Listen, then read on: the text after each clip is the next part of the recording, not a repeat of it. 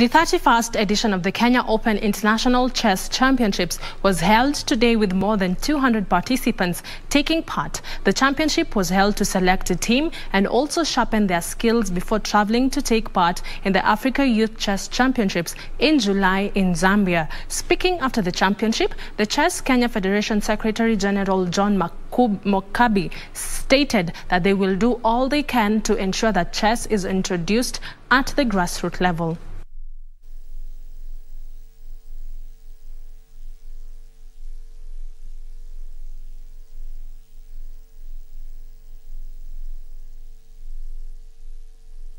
Has been concentrated in Nairobi, but ever since we came to office in 2017, we have gone into the counties, and that is why you find that the schools events, many of the events, schools events and junior events, Kenya is a